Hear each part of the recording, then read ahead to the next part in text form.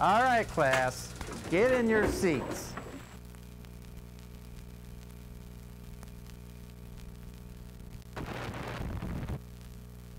All right, has everybody got this?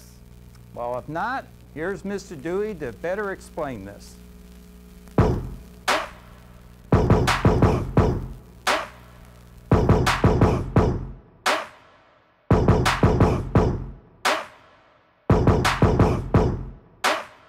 Mr. Duey exclusive, this is what you've been waiting for. Better than the best on the planet. You know.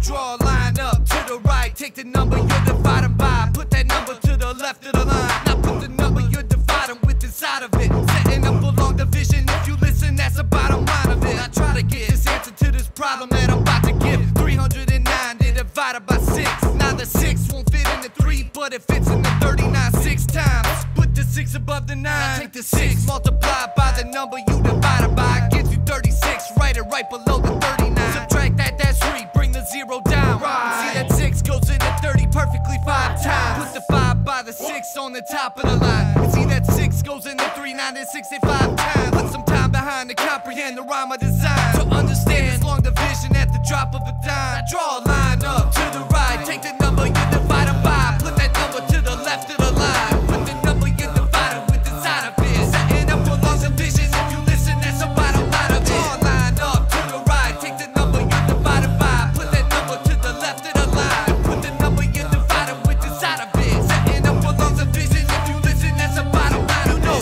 me, Mr. Dewey, I just breeze through college. Please, Mr. Dewey, would you stick to the topic? That's how I got my job, kid. Plus it only take me a hot minute to drop this. Decimals, I got this, I rock this. Show you how to spit the hotness. Show you 5 going to 82 without using a remainder as an option. Drop a decimal, drop it like it's hot, finish the problem. Remember 5 to the left of the line, 82 inside, and see how many times it'll divide. The 5 fits in the 8 just one time. Put the 1 above the 8 and multiply by 5.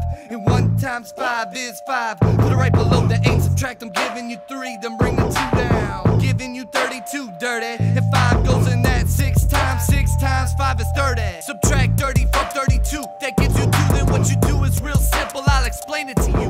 Drop a decimal in your answer and your problem. Add a 0, drop it down to the 2 and solve 'em. If 5 goes into 20 evenly 4 times, 16.4 dividing 82 by 5. Take some time behind to comprehend the rhyme of design. To understand this long division at the drop of a dime. Now draw a line up to the right, take the number you divided by. Put that number to the left of the line. Put the number you divided with inside of it. Setting up a long division, if you listen, that's the bottom line of it. Draw a line up to the right, take the number you divided by. Put that number to the left of the line. Put the number you divided with inside of it. Setting up a long division, if you listen, that's the bottom line of it. Me, Mr. Dewey, I just breeze through college.